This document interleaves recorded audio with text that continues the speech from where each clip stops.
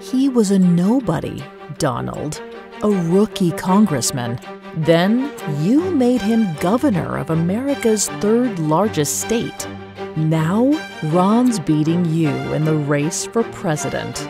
There may be a new leader in the Republican Party. Florida Governor Ron DeSantis edged Donald Trump in a 2024 presidential preference straw poll. Speculation has been growing for months over whether or not Governor Ron DeSantis will throw his hat into the ring for president of the United States. Ron must think you're past your prime, or that you're a loser, Donald. Think about it. They're selling Ron for President t-shirts on Amazon. And you're not even allowed on Twitter, Donald. If he wins in 22, you're finished. Ron won't need you, neither will Florida. The clock is ticking, Donald. What are you gonna do about it?